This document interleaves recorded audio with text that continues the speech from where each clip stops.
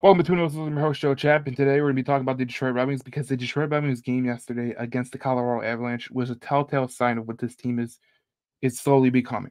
And I know for a lot of people over the course of the last 4 or 5 years, you're wondering when this team will actually make the playoffs. I could tell you right now, I'm in full complimentary to I think this team is going to make the playoffs this year.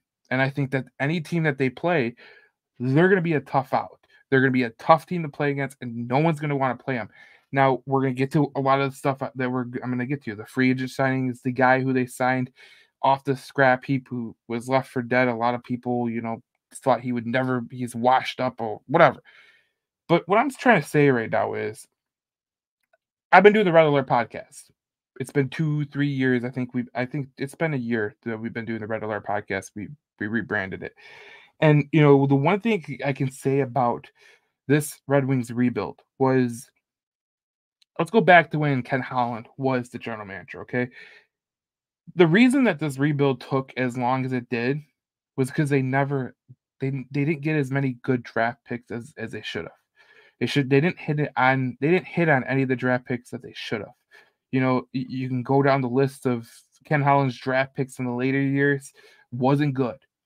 Steve Yzerman comes in, he's got to deal with the expansion draft. So he can't bring players to the NHL real quickly because they could be taken in the expansion draft with Seattle coming. I think at that one point it was Vegas that came when he was here. I don't know if that was after or before. I'm losing track.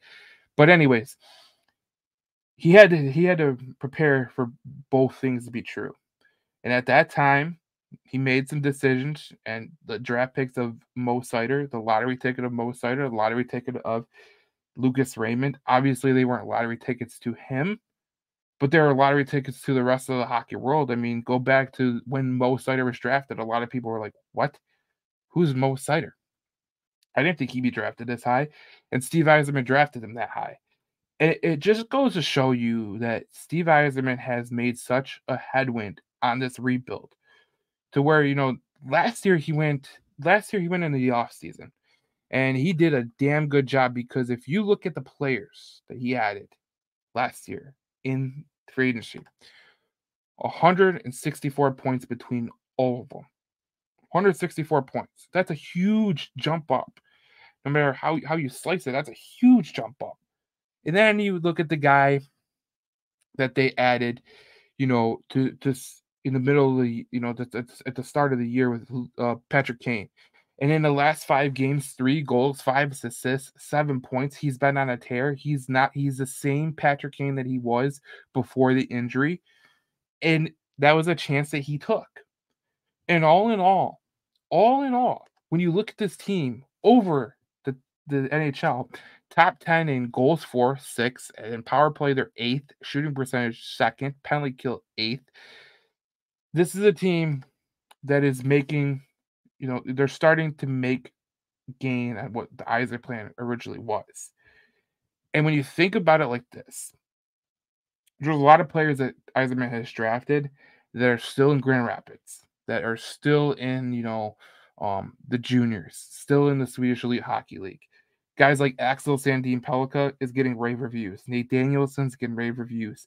You look at this list of players that are yet to make their debut. You got Nate Danielson, Trey Augustine at Michigan State, Axel Sandin Pellikka, Sebastian Kosa, Kate Carter Mazer, William Wallander, Amadeus Lombardi, Cross Hannes, Shai Boom, Red Savage, and Dmitry Buchenikov. And you have a lot of guys that have not made their debut yet, but you're excited to see what they can become. Now, Buchenikov, he's a couple years away because of the Russia. Nate Danielson, we don't know what the track record that Nate Danielson could be on. I mean, even Sandin Pellikka, like they're giving him rave reviews of he can be Victor Hedman or he could be at the lowest Eric Carlson. This is what the Yzerplan was. This is what it was intended to be. You weren't intended to be good early in the Yzerplan. You weren't. You had to be bad. Rebuilds are horrible. They're tough. They're lean. And if you're not a real Red Wings fan, or you're occasional Red Wings fan and you dip your toes in the water when they're good, you probably watched the product and said, "Oh my God, they're so far away." But there's a method to the madness that Steve Yzerman had. The madness was, let's get young, let's draft really, really well. Let's add free agents when we feel like we're close, with the Dylan Larkins, Alex DeBrincat you traded for in the offseason. Like you made some moves to help you out because last year you were almost up in the playoffs and then you took that nosedive near the end of February. We're at the end of February and it looks like the Red Wings are flying high right now. So this Detroit Red Wings team, if they keep the same track record they have since January 1st, they're going to make the playoffs. And the way that they're playing right now is exactly what Steve Yzerman intended this team to be: tough, gritty, skilled, fast, good skating, all that stuff. And that's what wins you hockey games in the NHL. And like if you look at the four lines, like they're deep on all four lines, and they have guys in Grand Rapids like Simon Edmondson, like Jonathan Berggren, who might have asked for a trade. Those are all guys that should be on the NHL roster, but I don't think Steve Yzerman, I don't think he thought they would be on the roster right now.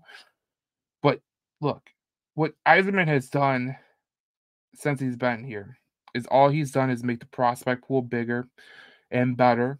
He's hit some lottery tickets like Mo Sider, like Lucas Raymond. And I think that if you look at some of the lists that I showed you earlier, I think you have two goalies that could potentially be franchise goalies in Augustine and Kosa. You look at Danielson, you look at Pelika, you look at Mazer, who could be maybe a second liner, third liner, a guy who can put the puck in the net. Wallander, Lombardi, Savage is doing a pretty damn good job, and he might be a gritty fourth liner in the future. But these are all guys that have not made their debut. Obviously, Simon Edmondson and Marco Casper have made their debut already, so you're not counting them. You're not counting Berggren. You're not. Those are guys that made their debut. The prospect pool is deep for the Detroit Red Wings, and this is what Yzerman intended it to be because now that they're getting close to the playoffs, right? Now that they're getting close to the playoffs, he can at the trade deadline, he can make that bold move because he does have the prospects to if he sells off a Berggren, if he sells off, a Simon Edmondson or he sells off someone on the roster for a defenseman. I mean, this is right up Steve Yzerman's alley. And I think a lot of people were talking about, he should make trades, he should make free agency early in the rebuild, and it wasn't time. Now it's time to make that move. And I think he's going to make that move. If we're going to be completely honest with each other, I think Steve Yzerman, with the acquisition of Patrick Kane, with the acquisition of a lot of the free agents that he has, he signed Petrie, Sherratt, last year. And then, you have Patrick Kane, you have Strong, you have guys all over the roster that Justin Holl, Oli Mata, like this team does need a defenseman, but I think what Steve Yzerman is going to go do, he's going to make a trade. He's going to make a big move, and I think that a big move is coming because that's what the Yzerplan set up. Early in the rebuild, if you weren't here, it was obviously lean, but now the Detroit Red Wings are growing into the team that they ultimately are going to become, and that's Stanley Cup contenders for years to come. It's not just a one-year wonder. He built this for the long term. That's the key with Steve Yzerman and the Yzerplan. It was building for the long term. That's it, and that's where you're gonna go now. And and if you're new to the channel, more Red Wings content's coming. So stay tuned to that.